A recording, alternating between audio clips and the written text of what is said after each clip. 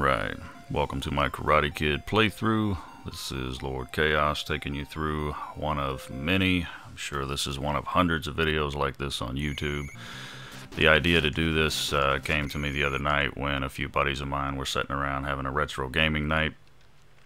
And it didn't take long for the Karate Kid to hit the NES, and the collective sigh of groans throughout the room quickly reminded me that this isn't one of the most popular games due to how difficult that it's often perceived. Me personally, I've never had any problems getting through it versus, aside from, you know, an occasional careless death into a water pit or getting caught between two baddies or whatever. But thought I'd get on here, do a quick video, kind of run through this game, give a quick analysis, make a few points, and maybe bridge the gap for some of the people out there who have trouble with this game. And first and foremost, let me apologize ahead of time for some of the rambling that I'm inevitably going to do. My thoughts may be a little bit all over the place from time to time. I didn't do a pre-written script or pre-recorded voiceover. This is a live commentary as I'm playing through. Felt that was the best way to present this. And if I had to point out one thing about this game that I think a lot of people probably have trouble with, and really after thinking about it, this could be the thing that ultimately stops a lot of people from really playing it and kind of get frustrated with it and just say to hell with it. It's the fact that when you go to punch or kick, which I'll just say kick because me personally, I don't think I've ever thrown a punch in this game that's not one of the special drum punches, just because it requires you to be too close to your opponent, and you know there's no need to take unnecessary damage. And you will begin a luck. But one of the things, yeah, it's when you throw a punch or a kick, you really have to throw it, I would say, maybe a half of a millisecond before your brain tells you you probably should. Oh, that's dirty. Because I don't know if LJN and in all their glorious, colorful history of video game developing did this on purpose, or if it just kind of turned out that way. But it seems like when you throw a punch or a kick, you do seem maybe just half a step behind the action, and this will lead to the AI beating you to the punch a lot of the times, and it doesn't take too many hits from these guys to kill you one good time. So if you can get in the habit of maybe timing your kicks just a little bit before they're face to face with you, and I know right now I'm not giving you the best example of that right now. I'm just kind of trying to speed through this and don't really care if I happen to die once or twice, whatever. But just wanting to point out a few things about this. And thankfully you don't have to get perfect on the swinging hammer in order to beat the game. Have done it from time to time, but not something that I spend my time trying to perfect. Not one of the best at that one particular bonus stage. And of course, sometimes the game just, it's the only bonus stage that it wants to give you. The reason the bonus stages are important is because, like I stressed in the review I did, feels like it's been about 100 years ago now, but I did a review on this game, I think back in 2008, and I really stressed the importance of saving your crane kicks and your drum punches, because they really come in handy on the last level of the game, not only working your way through the bad guys, but also Chosen at the very end. Really comes in handy when you're fighting him and trying to keep what's her name, Kamiko, from sliding off the side, falling into the water. So save as many as you can. Try to do as best you can on these bonus games. If you're like me and seem to draw the swinging hammer, I don't know how many times, it may set you back a little bit, but don't forget to rescue Sato up there. I know he's a bit of a punk for most of the movie Karate Kid Part 2, but he does refill a lot of our energy here, which comes in handy. So he's alright in my book, at least in the game. Another thing that a lot of people have trouble with, the jumping's difficult because there's no jump button other than up on the D-pad. That is your only way of jumping in the game, and it's not like well, actually, what was it? Kung Fu is a lot like that. You have to hold up on the D-pad, or press up, rather, in order to do like jump kicks and stuff like that. This game, I mean, you can kick while you're in the air, but it's not like, you know, jumping gives you a big boost or anything and causes your kick to be more powerful like it does in Kung Fu. Excuse me.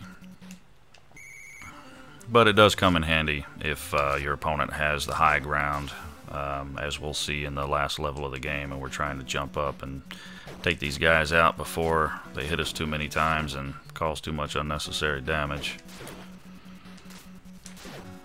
And if I had to actually come right down to it, the Typhoon stage, I think, is harder than the last level of the game, because you got all this wind resistance, and every time you try to jump up onto a higher platform, something's hitting you in the face, knocking you all the way back to the other side of the screen.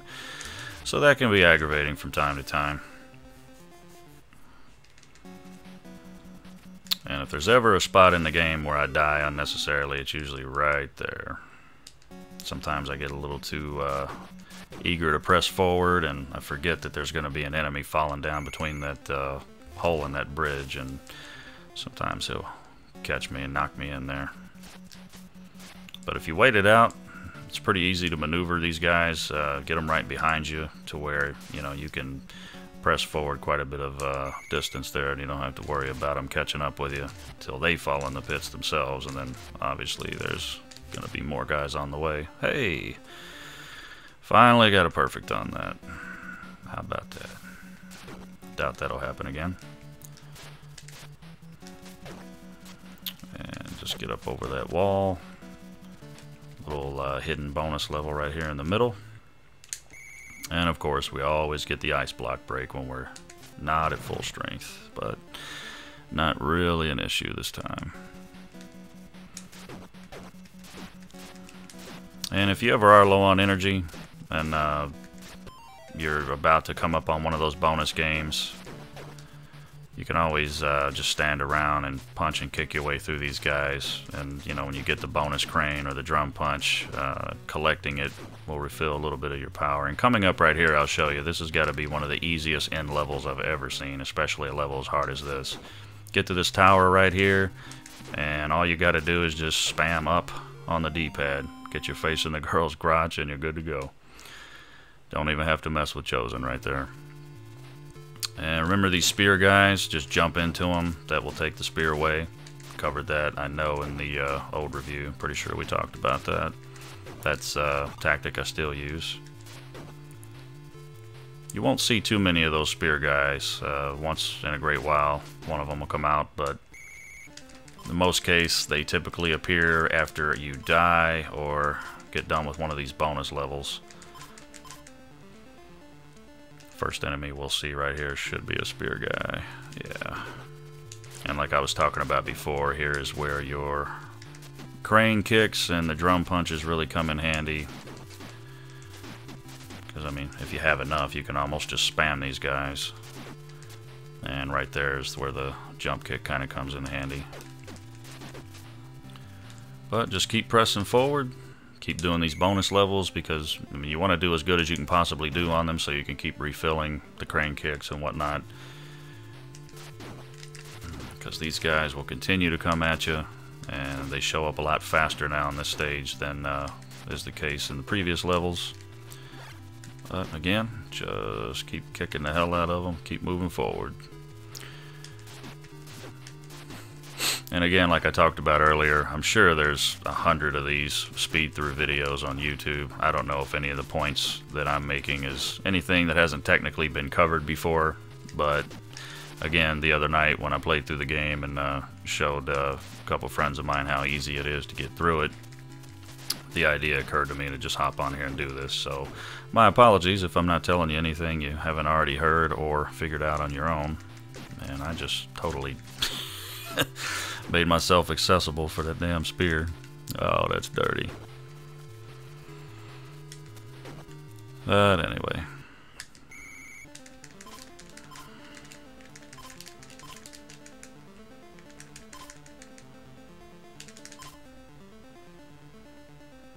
Okay, good deal. But I love retro gaming. I love the old NES, the Super Nintendo as well. Even love the Atari still. I mean, hell, I'll sit and play through E.T. once in a great while, and that's got to be one of the most hated games there ever was. But whenever life has got me stressed and I just want to get my mind off everything and pick up a game and play, I'll pop in one of these old school games and just kind of distract myself for a while. It's a great outlet and a good, I guess, sentimental attachment to childhood nostalgia. Always comes in handy for me. Matter of fact, I used to tell everybody if it wasn't for nostalgia, I don't think I would have anything to look forward to. And sometimes I still feel that way, despite a few hiccups here and there. And getting ready to get my butt kicked one good time here. And that's expected. No worries. We got 5 lives left, and I seriously doubt I will die again. Setting up fate to smack me in the face here, which I do enjoy. And I'm starting to run low on cranes here, so I'm gonna enlist the help of the drum punches for a little while. Like I say, you gotta let your enemies get a little bit closer to you, but still much better than just relying on the regular punches and kicks.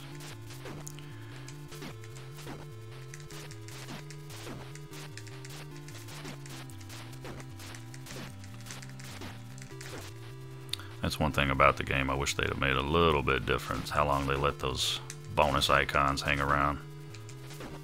If you don't get up there and get it in like 2.5 seconds, you ain't getting it.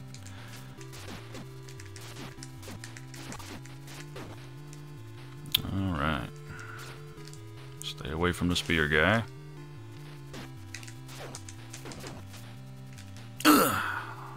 Good deal. And this final fight with Chosen here, preferably you want to have some crane kicks, but if not, just use the drum punch. It is effective as well. Just walk all the way to the left side of the platform here, hit him with this special move, and bada bing, bada boom, we're done. And that's the end of the game. I don't even know how long I've been playing. I'd say it's definitely less than 20 minutes, maybe more like 15 or so. But again, my opinion, not a hard game. If you've picked this up before, maybe when you were younger and you didn't really like it, give it another try. If you played it lately and you still don't like it, that's why we're all different. But definitely try the punch and kick suggestion that I made, throwing it in maybe just a half a millisecond sooner. It seems to really help a lot. That may be the difference maker in you loving or hating this game. But that's really about it. Thanks for watching. Hope you guys enjoyed the video. Be on the lookout for much more cooking, shooting, voiceover work, and blood and fine dining, and whatever else I feel like throwing up on the channel. You guys have a great day, and we'll talk to you soon. See ya.